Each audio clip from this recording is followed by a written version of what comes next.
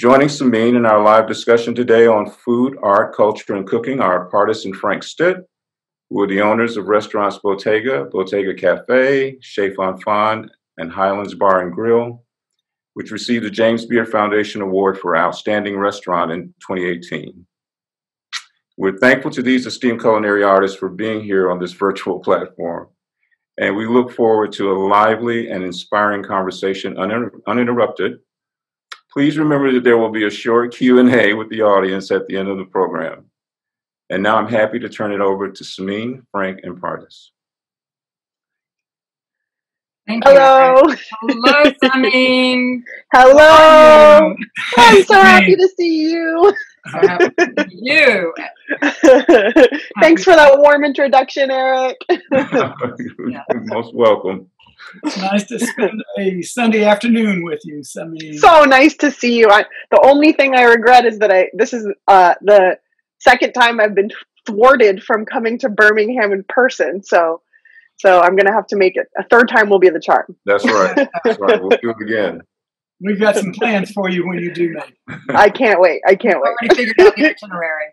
You know, Samin, I just wanted to start off by saying that when I got your book, Salt, Fat, Acid, Heat, took it home, read it, the next day I went into the restaurant and it was like a manifesto of, okay, guys, this is it. Everything's got to be in balance. You know, you start off with salt, then there's fat, there's acid, which is so important, and then heat. And so I was writing these notes in all the kitchens. And stir, taste, adjust became a mantra. Yes. Because, you know, it seems kind of self-evident, perhaps, but it is so elemental to good cooking that you really do. And the one thing that was kind of revolutionary was your amount of salt of cooking. And it really, you know, pasta water has got to taste like the sea. But you use that, you've taken that to a whole nother level, and it's just brilliant. So thank you so much. Thank you. Thank you. I mean, coming from you, like an established chef, you know, that's the highest compliment, honestly, because that's really what I was aiming to do, was to translate what I saw for all of those years happening in restaurant kitchens that I felt wasn't being translated for home cooks, you know. And my journey started in that way. You know, I grew up eating really delicious home cooking, right? My mom is an extraordinary cook, made delicious Persian food my whole childhood, but I didn't really cook as a kid. And then I sort of had this series of serendipitous events that brought me into Chez Panisse, first as a busser, and then like curiosity brought me into the kitchen. But I had no training. And so they gave me this stack of cookbooks. And they said, go read these books. This is how you're going to like build a foundation. So I went home and I read books and I cooked from books. And then I would come to work. But what I was watching the chefs do was so different than what I saw in the books, because people didn't follow recipes. You know, they didn't have amounts and measurements and timers and, you know, rulers. They used their senses. And so, they were sort of always just, and these words always kept being repeated: salt, fat, acid, salt, fat, acid, salt, fat, acid. And so it probably took about 2 years for me to notice this pattern, that these were these things that they were always sort of navigating the kitchen by. And they were kind of like the 4 points of the compass. And one day I went to the chef, who really is my mentor. His name is Chris Lee. And I said, you know, I think I see something. I think I see like salt, fat, acid, heat. And he was like, yeah, we all know that. Like, that's duh. He's like, and I was like, why didn't anyone tell me? It's not in any of these books, you know, like it's not written anywhere. It seemed like this big sort of, if they all knew it and it wasn't in any of the books, it felt like I was being betrayed if nobody was explaining it. So if nobody had explained it to me, I felt like nobody was explaining it to anybody else. And so I wanted to be the person who then could explain it to people. But it still took me a long time to sort of take in all of the information, understand it, and then be able to distill it into a really simple philosophy. So to hear that it landed with you, you know, that's like, it means that came full circle. So that's awesome.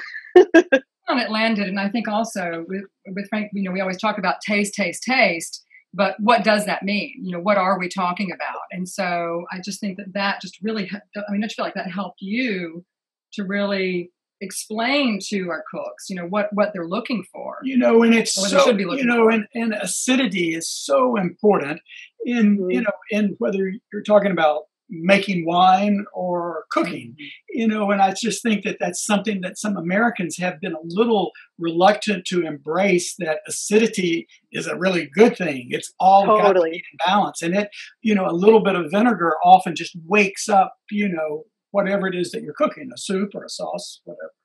Absolutely. I remember for me, like the big moment was when I made a carrot soup, which like you think of carrots being really sweet and it had onions in it, all this sweet stuff. And the chef told me to put some vinegar. I thought it tasted so good. He's like, oh, it needs some acid, put some vinegar in it. I was like, are you crazy? Like, why would I put vinegar in this soup?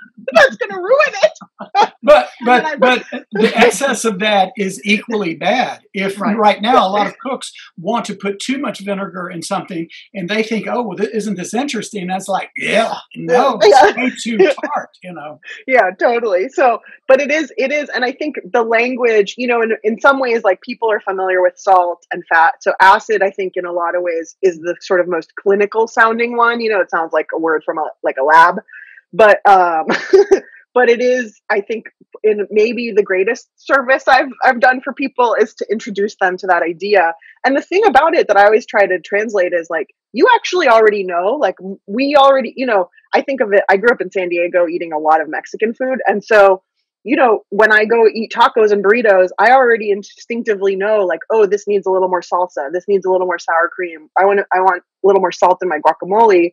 That means I'm adjusting, the fat is the sour cream, the acid is the sour cream, the acid is the salsa. You already know, because when you're making that perfect bite, you're already adjusting your salt, fat, and acid. You just don't have the vocabulary for it. So all I'm doing is giving people a vocabulary to put words to the thing that they already know, so that then they can expand that thinking to everything else that they're doing in the kitchen. Mm-hmm. Well, you may not know that I was at UC Berkeley back in the 70s, and Chez Panisse really opened my mind to what passionate cooking and food in that kind of country French world of Elizabeth David and Richard Olney. And Alice introduced me with a letter so that I could work as Richard's assistant. And so it's amazing how Chez Panisse has opened so many of our eyes and hearts to this thing that we love so much of food and cooking and farmers and in all of the interconnectedness there. It really, I feel so lucky. And for me, I didn't grow up knowing anything about fancy restaurants or Chez Panisse. And so it really was sort of this happy accident that I ended up coming to Berkeley to go to college and finding out about this restaurant and saving up to eat there and falling in love with it and working there without really understanding its place in like American culinary history.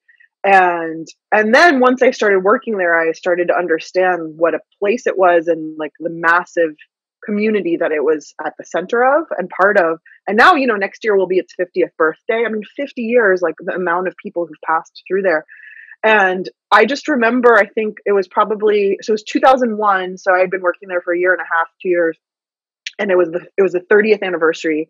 It was this huge party on the UC Berkeley campus for 500 people. And we were all cooking. We had like 20 lambs set up, spit roasting. We were making like huge pots of bouillabaisse, and people had come, alumni had come back from all over the world to cook. And it was like Martha Stewart was there and George Lucas. And I had just graduated college. It just felt like the most grand party I had ever been to. And I remember feeling like, wow, like if you are the best, if you do something the best, if you're the best at the world at what you do, you're connected to all other people in the world who are the best at the world at what they do. And so it felt so amazing to me to feel like I could be part of this incredible community.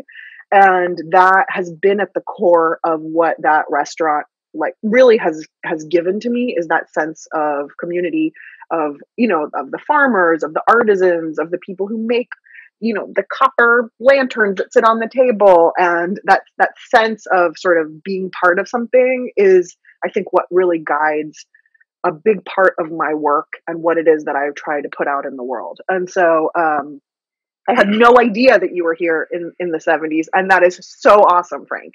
That is so awesome. I love that. So does that mean that then, and Alice introduced you to Richard Olney. So then did you then at that point, was he in France? Did you go to France? Well, actually, he was dividing his time between London and Solles-Tuca in Provence. And so I met him in London. Jeremiah Tower had just come over. He had left Chez Panisse half a year earlier. And so they were producing a book every, I think, 9 months, a 20-volume series for Time Life, the Good Cook series. Oh, I have them. They're right here above my desk. Aren't they series. Wonderful? Yeah, I love them. Should I take one down and show everyone? Well, yeah. They're amazing. They're legendary. Hold on. Frank still uses them. Oh, they're so amazing. You may see my hands and somebody washing shard in the vegetable one. Oh, really? Oh my God, you're a legend. Yeah. Wait, hold on. I got to take another book down so I can reach. There's 5 hours closer. I don't know where. Okay, here. Well, looking. Sorry. Okay. I have them all stacked. They're so. Okay, here we go. It's like too exciting. They're all gonna fall now. Okay. Don't hurt yourself, Samin. Okay, here's pasta. Okay. Yes. They're just like these amazing, and they have these amazing end papers. Look at them. They're so cool. And the step-by-step photos. All the step-by-step photos. Mm-hmm. They're so cool. I love these. It's like, it's been a life project for me to collect them all. They just have the best. They're the best. Yeah. They are the best, and they're still pertinent. Yeah. They're totally amazing. That's so cool. You got to work on these? Yeah, well, very briefly. And then I met Richard and was his assistant for just a short while at the house in Provence. I took a quick little month trip to Greece and then came back. And then he introduced me to Julia Child and Simca Beck. And I was Simca's assistant at her cooking school after she had lunch that I helped Richard cook at his house. And so wow. A start of me falling in love with French food. How old were you? I think I was 22. Wow. 22, 23. Wow. That's so amazing. That's so incredible. That's so special. Oh my God. No, when you come here, we've got to talk more about that. Yeah, that's amazing. I mean, it sounds like, in a way, Chez Panisse intersected in your life story about the same age as it intersected in my life story. So, yeah, that's really cool. That's awesome. I mean, talking about your connectedness and feeling that connection with community, it seems like that feeds into your sense of collaboration with others, because obviously with the Netflix series based on the book, and then your podcasts, which have been amazing, I have to say, Thank you. and sort of a saving grace for, I think, so many of us during the last several months. And so will you talk about your sense of collaboration and, just your working relationship with Wendy? Absolutely. Illustrator. She's amazing. Well, Wendy MacNaughton is the wonderful illustrator who illustrated my book, and we've become really close friends over the years. And also I now make this podcast with another friend, Rishikesh Hirway. Actually, just this morning I was talking with somebody about the dangers and pleasures of working with you guys know, working with your loved ones. Yes. We know that all too well. Yes. Because it's like both incredibly gratifying and also can be sometimes dangerous. And I would be curious to hear from you, but I feel like, because I go to a lot of therapy, I have learned the term dual relationship, and so I have to always be aware, dual relationship. I have to be aware, which relationship are we in any given moment? Are we in friend mode, or are we in work mode? And and just even whether or not I'm communicating that, at least being clear in my own self, where my feeling or where my reaction to a certain thing is coming from. And so trying to be really clear and communicative with people about that.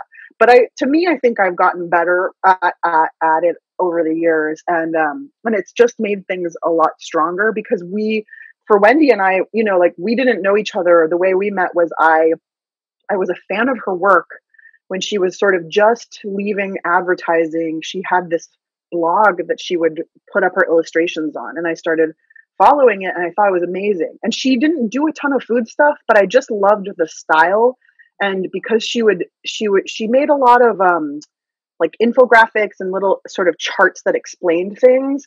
And I knew that this book would need to have charts that explained things. Oh yeah, totally.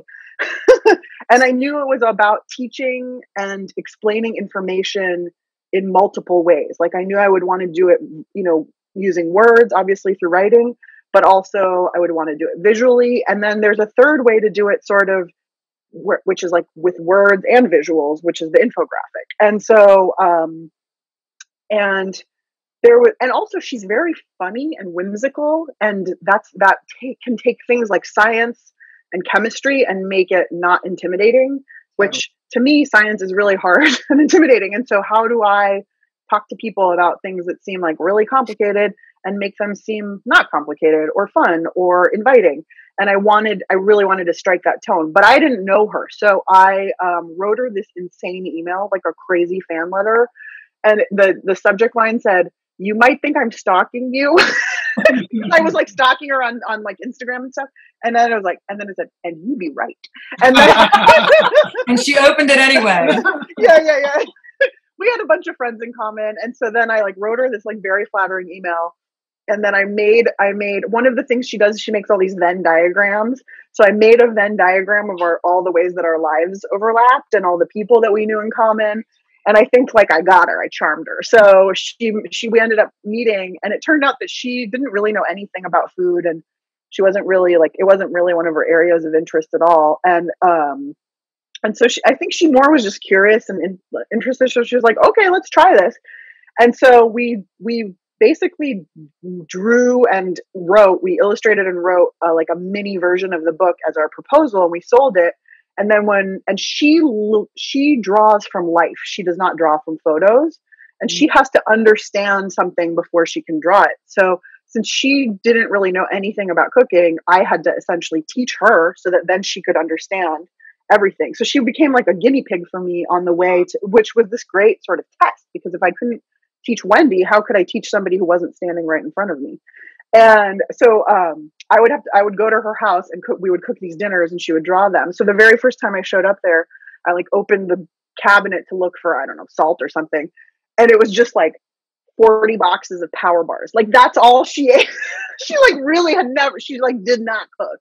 And so it really became my great pleasure, because now she really takes a lot of pride and pleasure in cooking. And she makes a pot of beans every week, and she makes beautiful frittatas and salads. And like, she's so confident. Her mom wrote me this beautiful letter, like thanking me because her dream came true of like cooking a holiday meal with her daughter, which like, so it's cool. Like I've seen it firsthand affect somebody's life, and that's been really amazing. But to me, like I have, cooking is social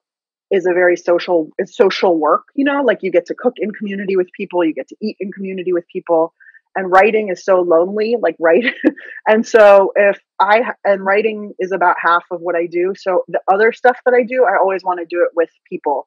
And it's really like a great pleasure for me to get to, like, I feel like stuff's always better when you get to do it with people who bring other stuff to it. And yeah, they challenge you. And I don't know. It's they think of things you don't think of, and I don't know. Like, I don't know. It's good. I feel like collaboration's amazing. I want to hear a little bit about the new book, What to Cook, and some of the inspiration behind that. Can you share a little bit of that? Of course. Yeah. So, well, what's funny is everybody was like, well, what's next? They always want to know, like, what's next? And I'm like, I'm tired. Always. I'm like, I'm so tired. I don't have another idea. It's going to take me forever. It took me 17 years to come up with this one. Like, I don't know. How am I going to do another one? And everybody was like, you need another show. You need another book. You need another. And I was like, I'm going to have to take like years off so I can come up with something. And then I literally took one day. I was in the very back of my mind, I had various ideas, but one day I had, maybe this was like 2 summers ago, I took one day off, and it was like a really hot day. And I was just laying in my bed, like staring at the ceiling in the middle of the afternoon. And I was like, oh my, and it was just this weird thing where like all of these things, it was like all the puzzle pieces fell into place in my head. And at first I understood it actually as a TV show. And then I sort of turned it inside out, and I realized it could be a book. So, because at first I was trying to think of it as a TV show, and I thought, well, most cooking TV shows, right? They, they, the way, like, it's called stand and stir, which is like, the person standing at the counter and makes a recipe, you watch it, and then in theory, like, you go make that recipe, right? Like, if you imagine like a typical Ina Garten episode or whatever, right? Yeah, or Julia Child or whatever, right? Like, that's they call that stand and stir. And so everybody, like, all the Netflix and everybody was like, your next show should be a stand and stir, like, that's what we want from you. And in my heart, I've been like, I don't want to do that. That's not who I am. Like, my whole thing is I want to go be with people. I want to show people the world. Like, I'm not that kind of a cook. Like, I am here to cook with people. So I was like, how can I turn stand and stir inside out? Like, how can I also, like, nobody cooks like that. Nobody is like, well, what should I make today? Like, that does not reflect reality. And so I was like, how could I turn this inside out as a TV show to actually reflect reality? And so then I was like, well, the way that it would work is if I went into actual people's homes, right? Or any scenario, if maybe not even a home, maybe it's like a community kitchen or Meals on Wheels kitchen or a hospital kitchen or whatever, like any sort of, or going camping with someone, and see their real circumstances and, their what they actually have on hand. And then based on what's actually there, how much time they have, what resources they have, and like what they want to eat or who's coming over for dinner, then together we formulate a plan and I teach them like chef thinking. And I say, like, this is what we should make based on these constraints, right? And so really then you learn how to think. And then the viewer also then learns how to think, which is much more valuable than like, here's how to make a potato gratin. Like, because if you want to make a potato gratin, you just Google that potato gratin. There's like 90 million recipes. I want to teach you something new. And so then I was like, oh, that's an interesting, I was like, that's cool. And you could have endless episodes of that because they're just endless scenarios, right? They're just endless. Every day is a new day. Every kitchen is a new kitchen. Everybody's reality is different every day.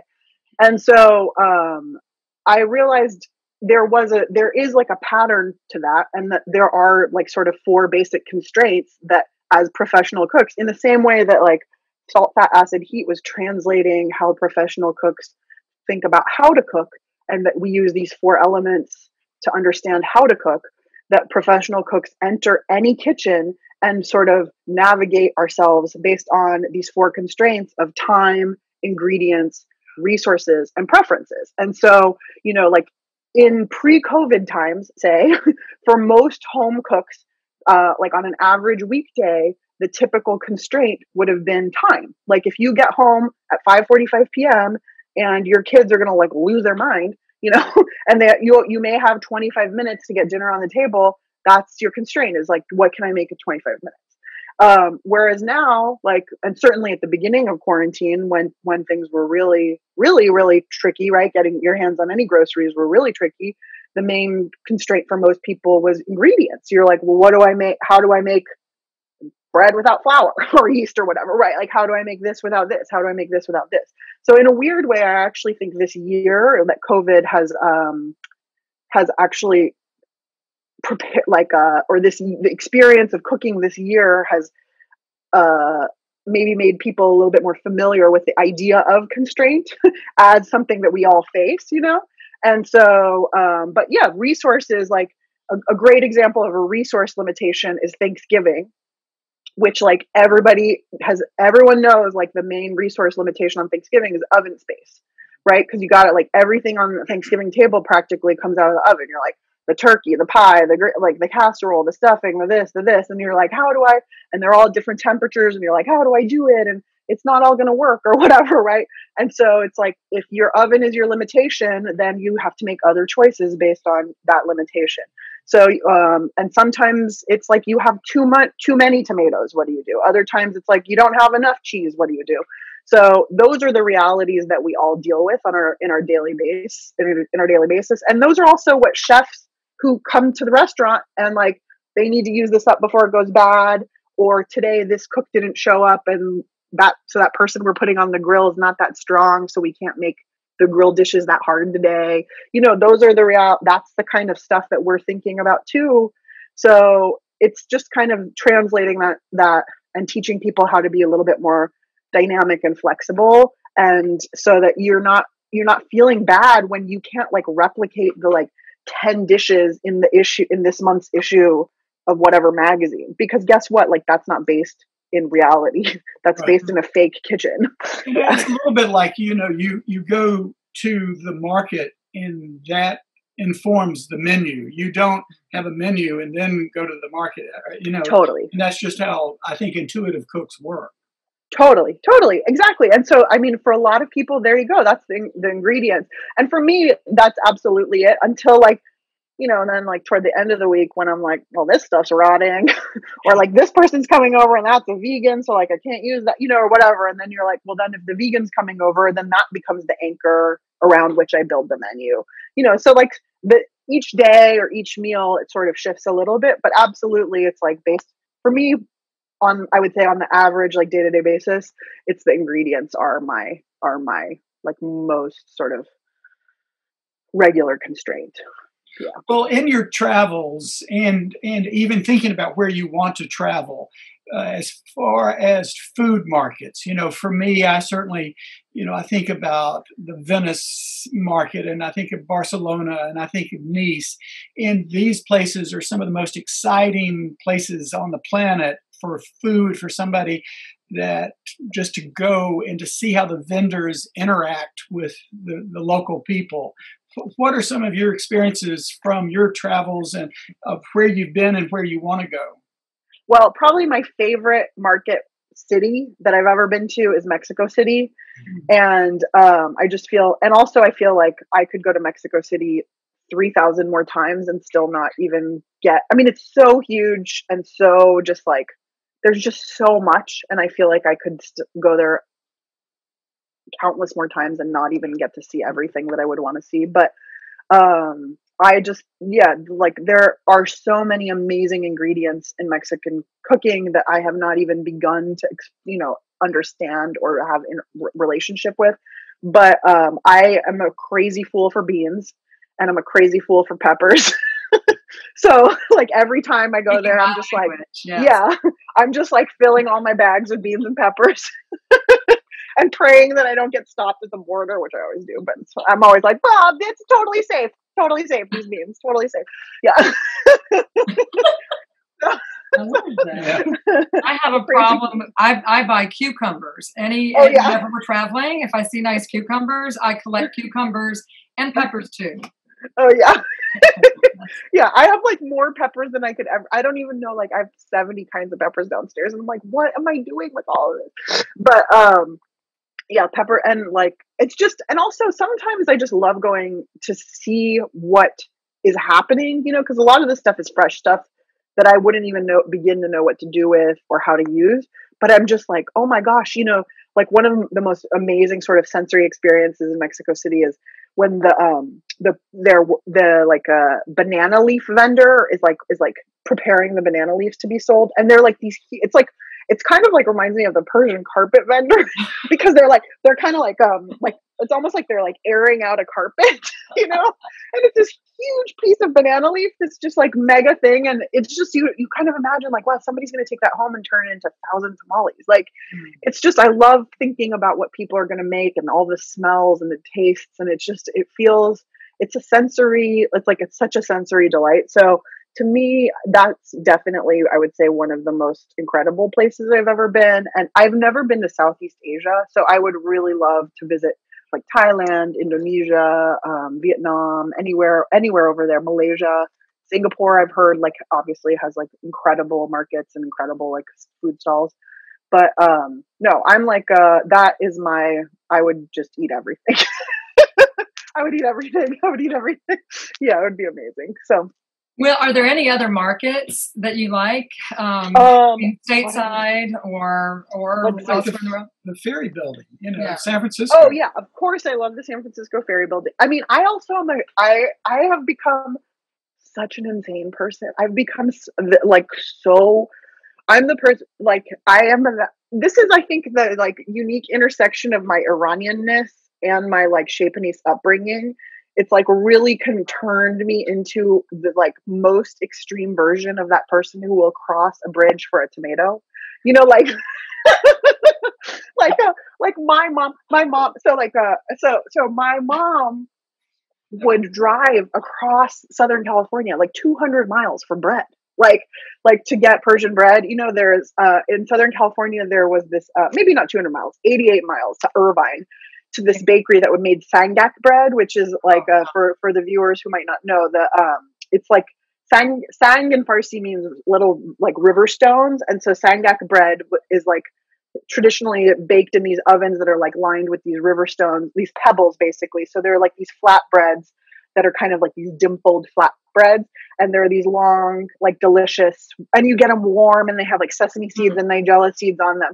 But in Iran, you never eat day old bread. Like you just go down to the bakery in the morning and you get fresh, warm bread. And so there's a place called the Wholesome Choice in Irvine.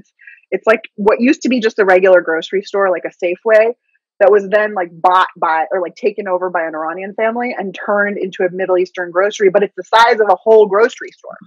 And so they have, it's not just like a little grocery, it's like a big grocery. And so they have a whole thing that's just the sangak bread. But then they have a limit. It's like 2 per person. And so and so my mom would like put all the children in the car so that we could all stand in line, so we could get the max, you know, 2, so we could get 8 instead of just 2. So smart. Yeah. So like, it's like Iranian, I feel like, I mean, maybe it's more of an immigrant thing but like, it's definitely like, I have known many Iranians who will drive very far for a thing. And now I'm that person who's like, there's a farmer's market, like literally a block from my house, like a 90-second walk. And I will drive all the way to the other side of town because the other tomatoes from the other farm that's like 15 seconds away from that farm, I like them better. Like, so I like that kind not of an answer for your specific question, except that like I'm the crazy person who has like the one stall in each place where I already know that I want to go to that. Because like, for example, in New York, like I really love in Chelsea Market, there's seed and mill tahini, which I think is really delicious. And they have they make the like really tasty halva too. And then also in Chelsea Market, there's a place called Miznon, which makes the like the falafel sandwiches and like the craziest, fluffiest pita I've ever had in my whole life. And so like I will cross all the way to the West Highway to go get, like I'm just like, it's that, yeah. So I don't know, if you name a city, I'll tell you like what the 3 weird places on all the like different places are that I would like to go to. But yeah, that's who I am. You ever go to Houston? I haven't been to Houston since I was probably 5 years old. So tell me, what should I go? Everyone just talks about, we haven't been to Houston in years, but there are so many. I mean, there's access to every kind of food you can possibly imagine. Every culture seems to be represented. And so it's, we need to add that to the list. Meet up in Houston. Yeah. Amazing. Totally. Yeah. Talking about traveling for food, you know, you and I spoke, I don't know how many. I think it was maybe 3 years ago. 3 years ago. Yes. I think so. Maybe 4. I don't even remember now. I don't either. But we had talked about, we were talking about Nowruz, Persian New Year. And, you know, I was born in Houston, but grew up in the South. I don't really consider Houston the South, but in Birmingham. And so for my parents, and I guess for my mother specifically, to seek out ingredients, you know, when she didn't have the fresh, she had all of her dried herbs and her pistachios and everything else from Iran. But when she needed cilantro, you know, and there wasn't cilantro or there wasn't dill and there weren't other, you know, so many other things that the family would take a trek to Atlanta, which is, you know, just over 2 hours away, to fill the larder, I guess, at home, refrigerator. And so, that might be a little bit of an Iranian thing too. So I love that. Yeah, it's amazing. So I wanted, just getting back to the Netflix show, just because that is, the book, so amazing and has reached so many people, but I feel like that the show has such a broad, must have such it a really broad does. reach. And so for people to be able to connect, with you and then with the book, through that, how did you choose where you were going to travel? I mean, how did all of that come about? Yeah, I mean, so making a television show is no joke. And I think there's the version there's the dream version you have in your head of how you think and hope it will go. And then there's reality. So, which is like budgets and calendars, and also like if other people on Netflix were already going to a country, a different show was already going to a certain place, like we couldn't also go there. So there were certain limitations like that. But I knew for me, Italy was going to be really important because I had lived there. So I knew for at least one of the episodes, either salt or fat, I wanted to go to Italy. And I really wanted to do fat in Italy. So I'm glad we got to do that. I always had thought, the other thing I originally had conceived was that we would go to multiple countries. This is before budgets. I was like, we should go to many countries per episode. Like, because the whole idea is that it's a universal philosophy. And so wherever you go, it will be proven. So I wanted to go, for example, for salt, I wanted to go to Belize, where the world's largest salt flats are, and then also to Japan, so that you can be in these like two totally different places and see that the same sort of principles were in action. But that didn't happen. And so and so executives, what can I say? But ultimately I was really happy. One thing that was really important to me was to not focus too much on Europe and the Western countries. And I wanted to sort of try to spread things around the world. I did really want to go to Iran. And to me, that was going to be acid, obviously. Iranian food is very acidic.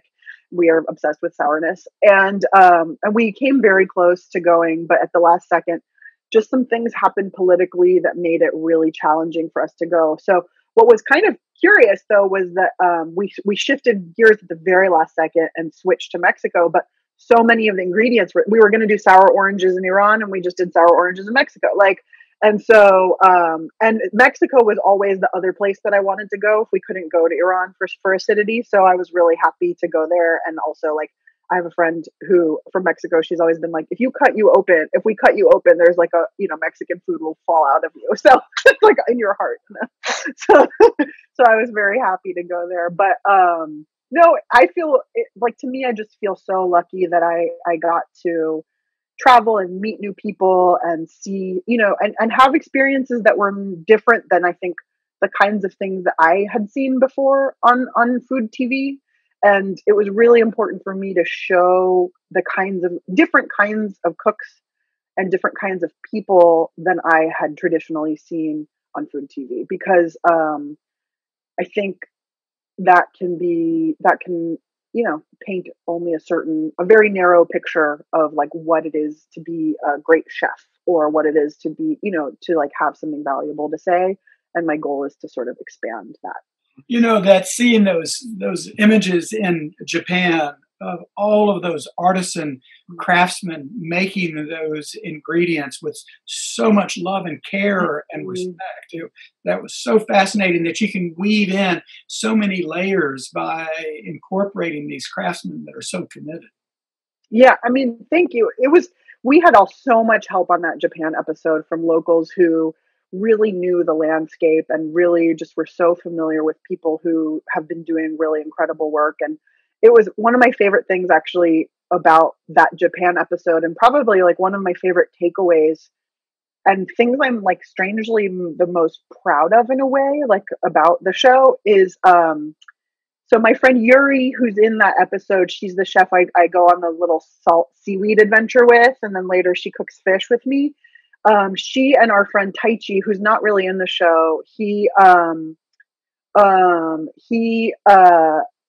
let's see. So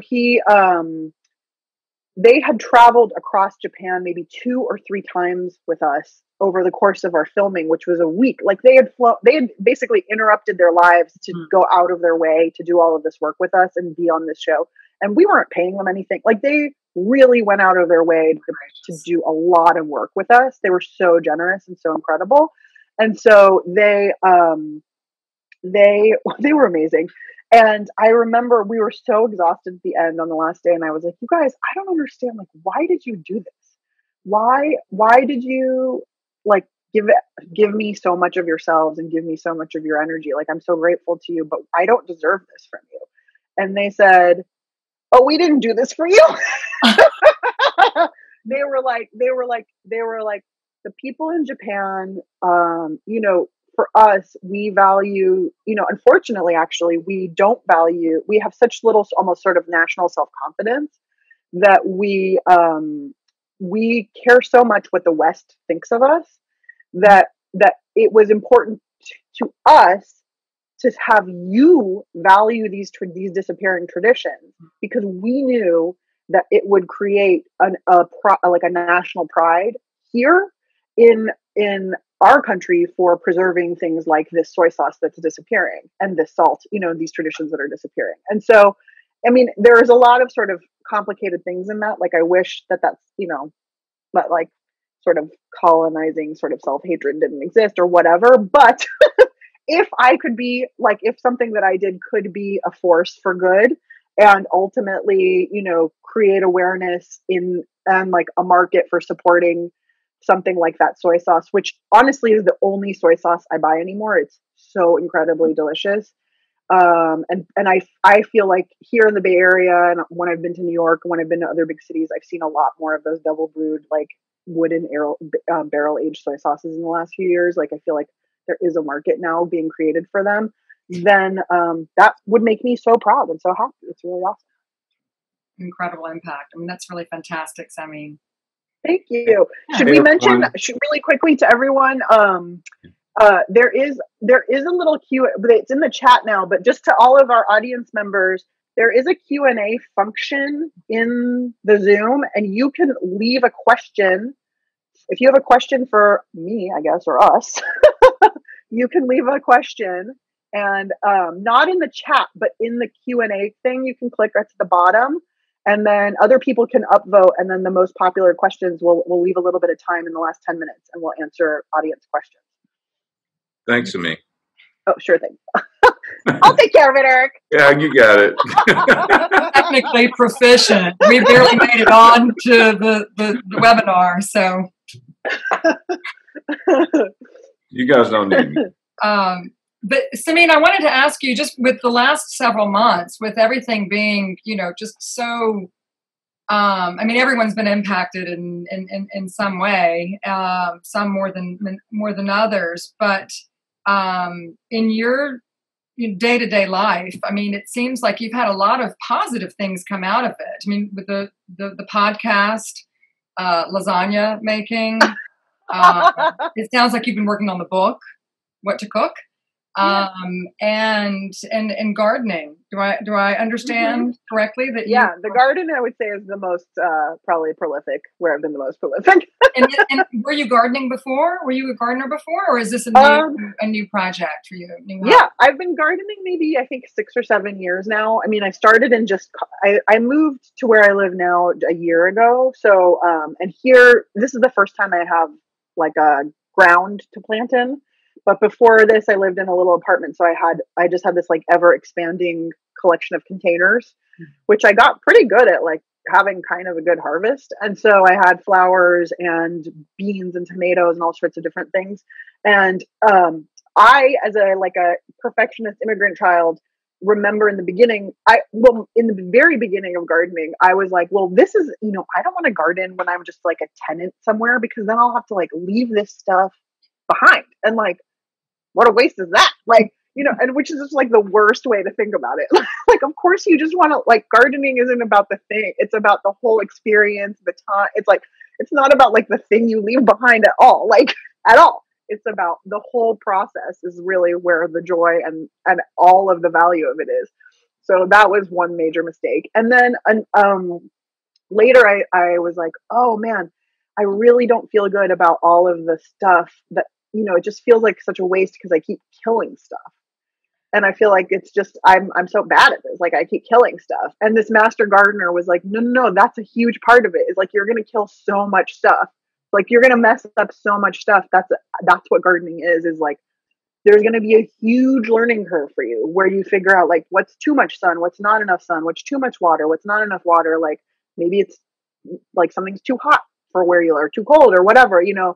And I think that familiarity and that sort of like paying attention is that's the gardening. And so for me, it's like having something to like go outside and have a relationship to.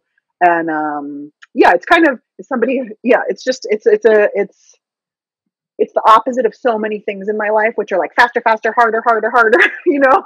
It's like slower, like, yeah, and so it's been a very healing thing. And I feel really, really lucky. Yeah. Samin, you want to jump in and answer a few questions before we For sure. Happily. We got a lot of them starting to pile up here, and we don't have very much time. So okay. I'll start with the first one. Samin, we are curious about Fava Bean. Could we see I'm so sorry. Fava's not here right now. I sent her away because she's so naughty. I worry she would be really disturbed. She would cause a disturbance, so she's not here. I'm sorry. So let's go to the second one. It says, what is your go-to meal, or what do you make when you don't feel like cooking? Or what do you, when you just need some quick comfort food? Okay, my go-to meal, like that I make probably at least once a week is, well, the true answer is popcorn with nutritional yeast, but but the like slightly healthier is I make rice in the rice cooker, and then there is this, I wrote a column about this so you can find, and maybe we actually, Gary, if you're in here, you can stick the link in the chat. But I make this dish, I call it Mara's tofu. My friend Mara taught me how to make this tofu from her childhood, which is so simple and delicious. And it's basically this like hippie dish, which I did not grow up eating tofu. It was not a thing that like it has ever felt like so delicious and yummy to me. But this combination of things is like so strangely just like so delicious. So it's medium firm tofu that you slice into maybe like centimeter thick pieces, and she drizzles this Bragg's liquid aminos, which is kind of like a hippie version of soy sauce. It's an unfermented soy sauce. If you don't have that, you can use soy sauce. And then she like fries it in coconut oil in the pan. And because it's the medium firm tofu, it gets it gets kind of custardy, like a scrambled, like a omelet texture, like a custard texture on the center. But the coconut oil gets so hot that the outside gets this like lacy, crisp texture. So I usually eat like that tofu, which is just like umami deliciousness and crisp, like combination of textures, rice, and then whatever like boiled broccoli or like sauteed broccoli or spinach. Just like that is my like simplest dinner. I have it at least once a week, and it makes me feel so happy and not like I'm going to die. Okay. I have a question from Jessica Moody, and she says, I have a 5-year-old who eats almost anything, including okra and Brussels sprouts and tofu, but a husband who is pickier. How can I get him to fall in love with seasoned vegetables he's hesitant to love or even try? Interesting husband. Okay. I think to me, I don't know, Frank, you guys weigh in on this one.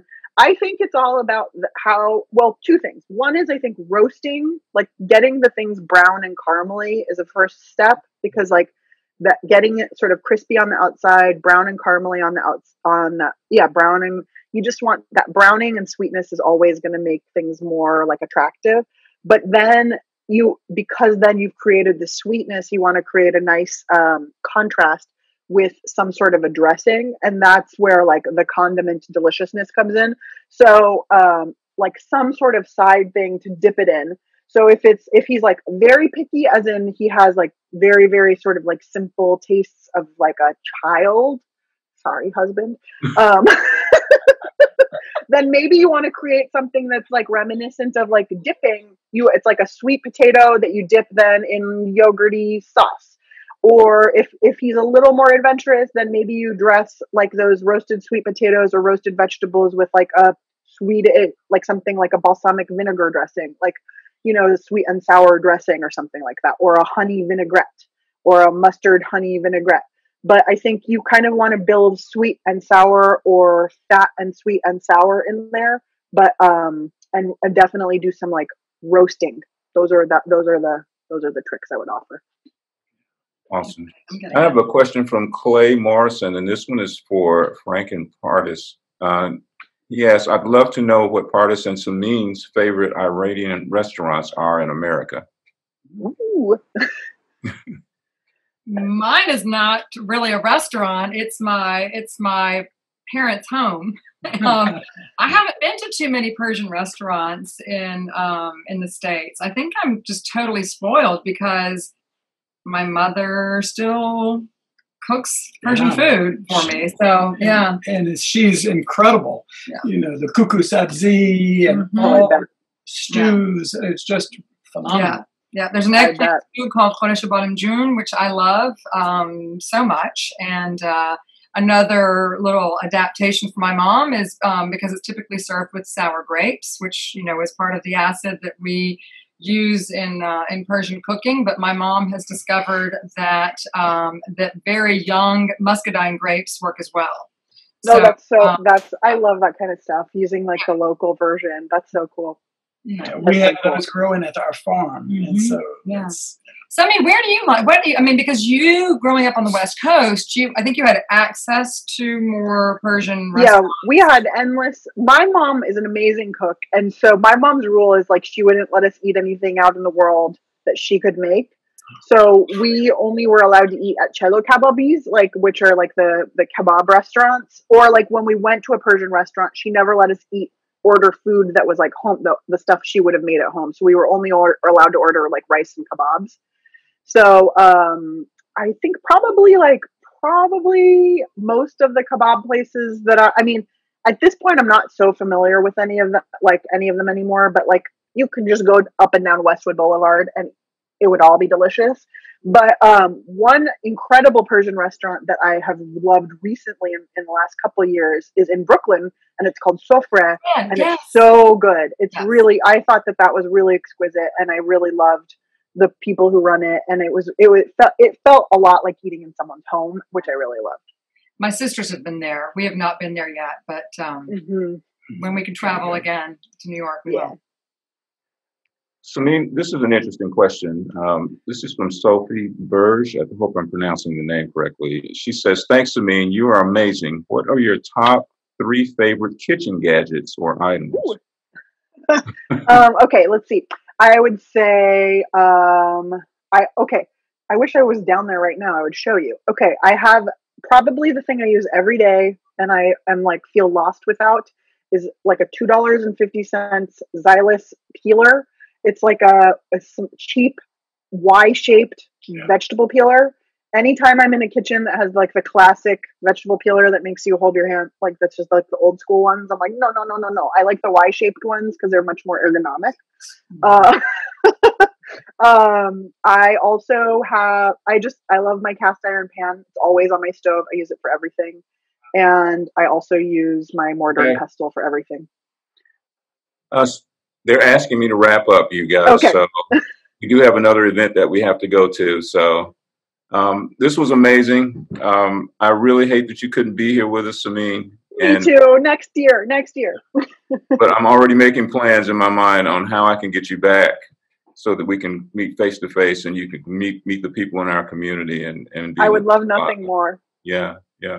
So thank you so much. Thank you so much, Frank and Pardis, for doing this. Thank you so much, Frank and Pardis. Thank you. It's amazing. It couldn't have worked out better that you guys already knew each other. So awesome. So it's awesome. Yeah. So thanks to everyone who's watching, and check out our website for all the other events that we have coming up for the remainder of the season. And thank you guys for being here. Thanks to the wonderful audience. Thank you for all your questions. Bye. Take care.